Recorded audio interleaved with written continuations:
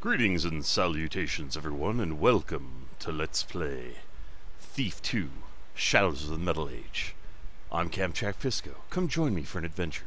Alright, so I talked about doing this one for a while now, and I actually finally got around to getting it working and getting my recording software to be cooperative with it. So, this one is a custom campaign made by a group of fans. I don't know who they are off the top of my head. I apologize for that. I'll actually do some digging for the next episodes. But, from what I've heard, outstanding mod, so I've really wanted a chance to take a crack at it. So, of course, you know, the audio sounds shockingly low. Let's see here. Ambient volume turned to about there. Will that do it? That's much better. I can hear it now. Okay, so the audio was just really low. Okay, so we are going to get started right off, and of course, you know, we got to play it on Expert. That's how the game works. That's where you get to see the entire storyline, so here we go.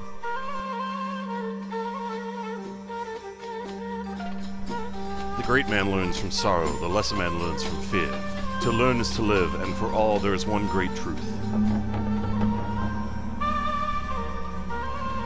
With every growth we must shed our old skin. There is no heart so closed that it cannot learn by pain. Third book of the Essence, Amaris. Amaris?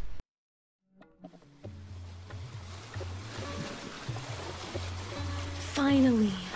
This day has finally arrived, and I'll get to set sail on my own, with my own ship. I've fought for this opportunity for so long, and now I can barely believe this day is here. I feel like a little child, filled with uncontrollable excitement. It'll be a long journey, and I'll miss my family, I know. But I've got to do this.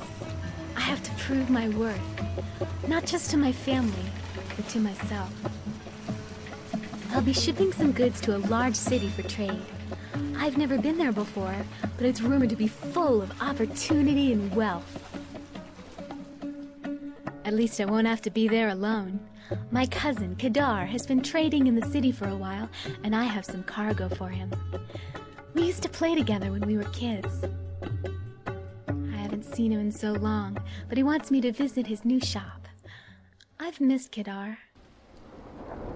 I look forward to this challenge, and I know that whatever may lay ahead, Linjala will watch over me, and I'll enjoy every minute of my adventure, even with the dangerous waters and approaching storms.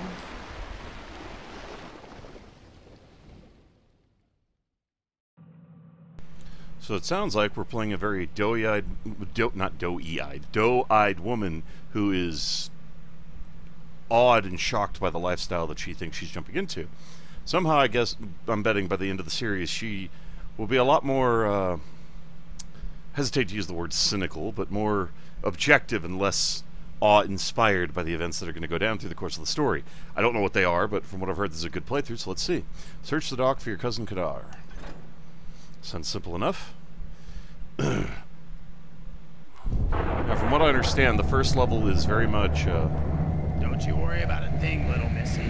I'll take care of your cargo until you get back. Alright. Excuse me. The first level is relatively non-threatening. There's no real... nice textures. No real worries about threats, at least not initially. Okay, so where are we? Elfing, Dayport, Warehouse Manager. Yeah. Kadar! Oh, here he is. There you are! Hey, I was just on my way down to the docks. You're early. I've missed you. It just isn't the same at home. I've missed you too, Sayer. I just go by Zaya now. I'm not a kid anymore. Come on, I'll take you back to my shop. I think you're really gonna like the city, Zaya. It's full of promise. You'll see. I can't wait to see. Lead the way.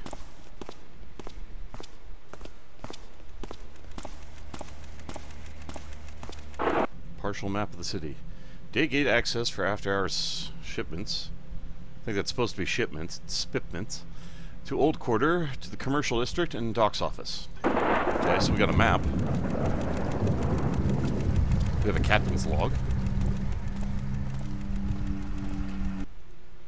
Manifest, 2 crates, excuse me, poncho fruit, 45 pounds of matchcan extract, powdered. Yawara dragon statue, Kedar. 12 boxes of assorted gemstones, 23 pounds Grasker gourds, 1 crate Linjala figures, 1 crate Book of Deeds. Captain's log, day 5. It seems a bit dramatic to keep a captain's log on such a small ship, an uneventful journey. But Papa insists. Oh wait, this is us. We're the captain. Oh, okay, so we're the captain. But Papa insisted. I'm excited about seeing Kedar again, and I hope the city is all he has promised. There were some rough winds late this afternoon, but from the northeast as I anticipated, but the ship is fine. The crate containing the Aurora dragon was shaken from its place in the hold, and the head was broken off the statue. Kedar really needed this piece, and I hate to deliver it to him in 2 pieces. I'm sure there are gifted artisans in the city who can repair it at a reasonable price. I won't mention it to Kedar until I've had the chance to get it repaired myself. We'll be excited to see one another. I doubt it comes up for a few days. Excuse me 1 second, guys, I got a cough. And that ended the log. Sorry. Let me get back in. Captain's log, day 7. The sea is calm today. It's so peaceful here. I expected to reach the city tomorrow. I brought a small collection of Linjala statues and texts, in hopes that there will be some way of distributing them in the city. I'm unfamiliar with their religions and customs, but if nothing else, people may be attracted to them because of their foreign origins. I would never seek a profit from Linjala. The goddess forbids it. But I'm sure she'll be pleased that I've remembered her on this trip. Okay. So we've got 2 healing oils as well. Definitely seems like we're walking through the city of Thief.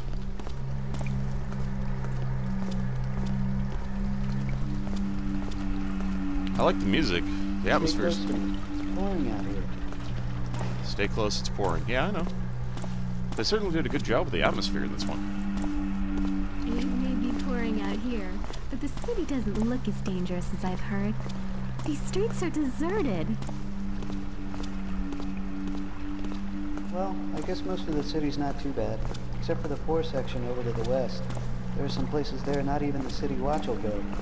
Still, I wouldn't go out by yourself. The city's no place for a stranger, especially at a time like this. Oh, really? Let's see, can I lower the ambient volume slightly? Is that the music volume? Yes, it is. Okay, good. Because I want the vocals to be louder than the background noise. As much as I love the background ambiance in the music, excuse me, I want to be able to hear the dialogue.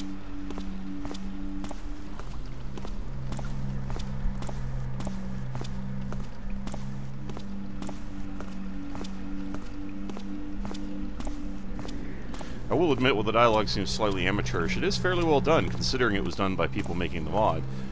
So, I mean, it is well done work.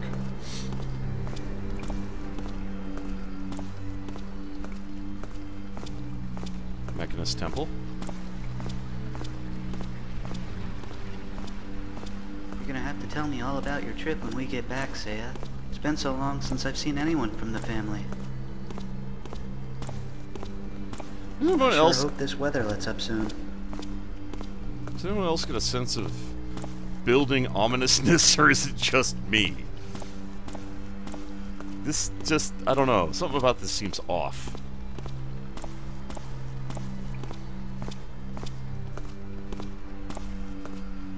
I wonder if there's anything here. Ow, that was brilliant. Run right into the lava. Don't worry, the shop's not too far from here. I hope not. We've only been walking for a mile. Okay, so what do we have here? I can't remember the last time a morning looked this dark.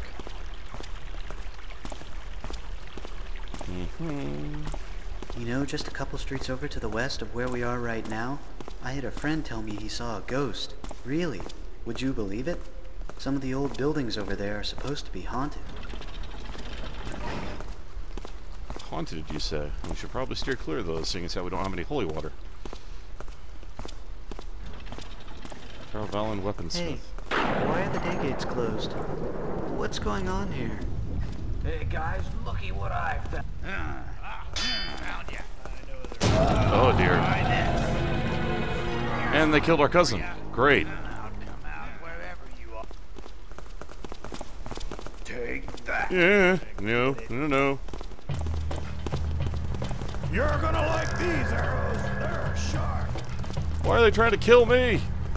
Gotta get them trying to kill me. Why is he trying to kill me? Let's see Aren't you part of the city watch? Why are you trying to kill me? What's going on here? Holy crap. Love to hide, but they're right up my butt. Come on, let's dance. Oh, can't go in the sewers. Where the hell am I supposed to go? Hello? I guess we're going into the graveyard. She's as good as dead anyway. Oh, really? You're mine now, Pete. It must be haunted. This is why they won't come in. Won't get away. Give up now. We've got your shit. They stole our ship. Lovely. Maybe this isn't such a good idea. What was your first clue? The fact that our cousin was killed? Or the fact that we went to run and hide into a haunted cathedral? That place is haunted. Yeah, I've heard some stories. It's not haunted. Then you go in there alone. I need people with me to search for her. Well, I'm not going in there. Anyone who does is crazy. Fine. Maybe you're right. The zombies can have her then.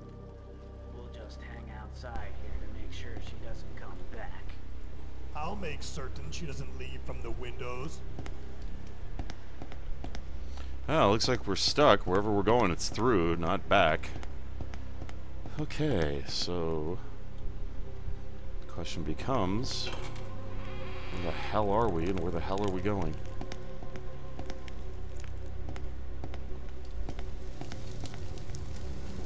Well, it's certainly a fast way to drop you in. The only person you know is your cousin, and they're dead, so... Wait, isn't N supposed to be lean forward or something? Okay, no, that's objectives. I do... That's zoom. I didn't want to do that. Okay, that's cancel zoom. So what... How do I... I don't remember how to lean... Oh, there we go. Lean forward. Never mind, I'm an idiot. I forgot my keybinds. Okay. Well, we found the backyard, but I don't think that's the way out. Excuse me. Frog in my throat. Well, so far I don't see any parchment or anything to read or anything to get. We have no weapons. We just have 2 healing potions. And while it sounded like we took damage, I don't see any of my health bars lower, so I assume we didn't? Got a locked door. The knowledge depository will help you open this door. Search well.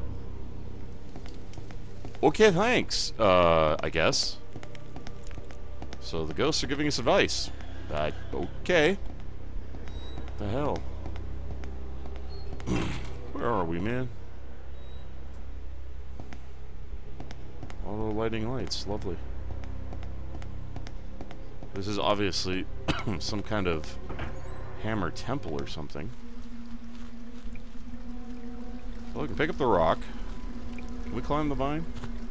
No. Okay. So...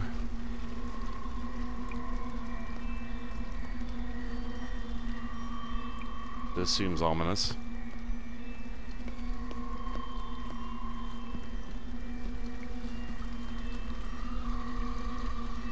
Oh, this is very reminiscent of pagans and Constantine.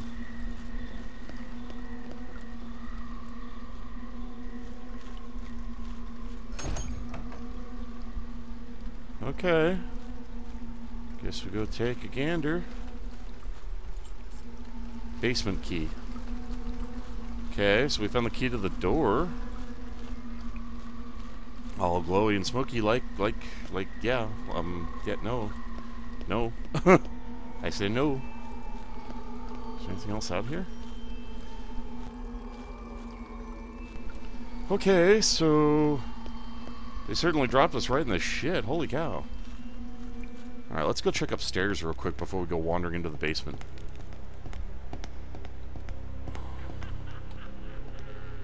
I heard that.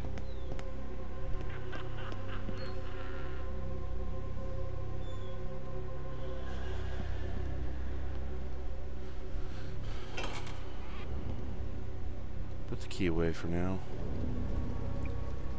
Windowsill, but it doesn't look like anything's out there.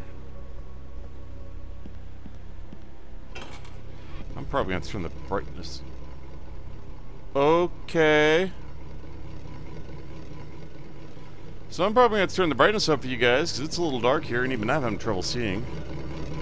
I usually have a light that I have on in the room, so I can see the keyboard, even though it's a illuminated keyboard. So I think I'm going to turn that off so I can see a little better, because, man, it's dark. Damn. I can't get out of this place. I can't understand how the door can be closed so fast by the wind while I barely opened it in a half an hour ago. And those horrible sounds and steps, they're getting closer every minute. Who or what can live in such a place? Tinker used to warn me about something strange here. I should have listened to him. Oh, my candle almost burned out. Soon I'll face the darkness. Whatever is coming, I'll be not an easy opponent. So how'd that work out for you? Guessing it didn't go well. Hello? Slide through the... Get through the... Hello? Seem to be stuck.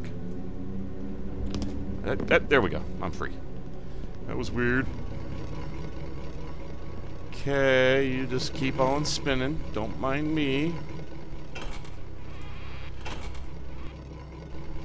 Okay, so... About that. Is that a sword we can pick up, maybe? No. So this is just the stairs to go back down, right? Yeah, okay, so. I thought I saw a staircase earlier.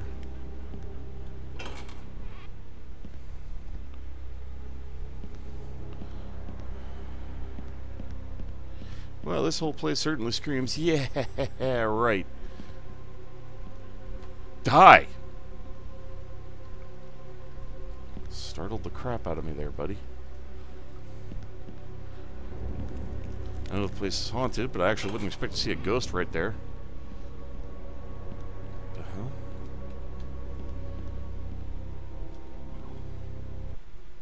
Excerpt from Ruland's Life in History Notebook, Chapter 4. Because of my reputation as a swift note-taker, and as one who is deeply intrigued by the matters of history, I was given the opportunity to be witness to a special interrogation by the Hammerites. Upon that day, they had captured a young acolyte of a group known as the Hand Brotherhood. I had heard of this brotherhood, and had seen two I believed to be these strange mages, but had never spoken directly to one before. As it was, this acolyte did not speak with a strange echo that pervades the voices of the mages, even apparent if they are in a small room. So it was my belief that he was a mere apprentice of some sort. He was caught trying to sneak into a hammer library, but opened the wrong door at the wrong time. Excuse me, I've done that plenty of times in Thief. 2 hours later I arrived, and Father Dorian proceeded to question the apprentice. At first he would not speak, but his tongue loosened a bit when one of the hammers brought in a pot of boiling water. The mere sight sent him into fits, but he soon calmed himself and revealed that his allegiance to the Hand Brotherhood. His eyes were dark, as was his hair. And though youthful, he held a permanent scowl as he glared at the Hammerites and myself. He revealed that he went to the library of his own accord, and that he might acquire a few books in return, thereby impressing his teachers. Both Father Dorian and myself doubted this claim. Little as we knew of the Brotherhood, we were certain that they would be unimpressed with petty thievery. Soon the head Hammerite interrogator came into the room with what can only be described as instruments of torture. At first he poked and prodded the young mage, who still refused to speak. Excuse me. And then had a hand... Let's try it in English. Then, and I had to look away at this, greater measures were taken. I watched Father Dorian, who did flinch more than once. His eyes he even closed his eyes for a few moments, his expression pained. Finally, the boy spoke out the truth. He was cast out from the Brotherhood for attempting to gain forbidden knowledge, and he had hoped he might find that knowledge in the Hammerite library to use against his former teachers. Sad thing, that. I left before I found out his name, but he was sentenced to jail for a while, and then was to be turned over to the mages. I do not know if this ever occurred. Chapter 2. As it stands, it's entirely possible that the modern-day mages descended from those precursors, but I have no proof of this. Excuse me. The precursors artifacts that I have seen point to a society far too different to be the ancestor of what is now the Hand Brotherhood. Not only that, but the mages come from far beyond the East Shore. My attempts to speak with a member of the Brotherhood had been thwarted at every turn. Not only don't they like visitors, they also shun those with any serious questions. A pity. Chapter 16. That's a hell of a jump.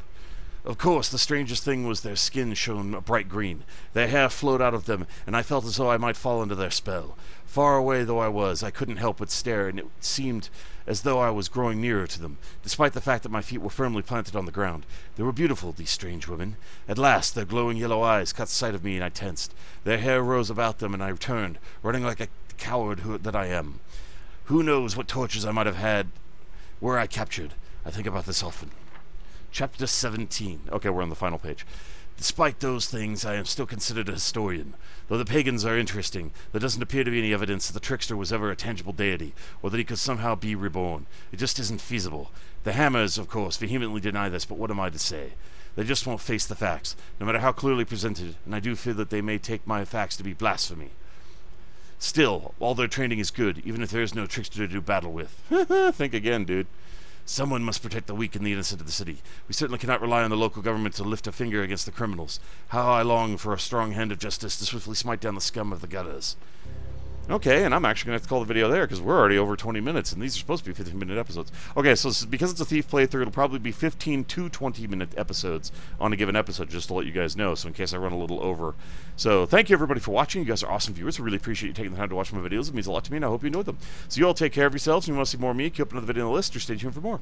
Feel free to leave a comment below, and please remember to tag the like button if you enjoyed the video. In the meantime, goodbye everybody.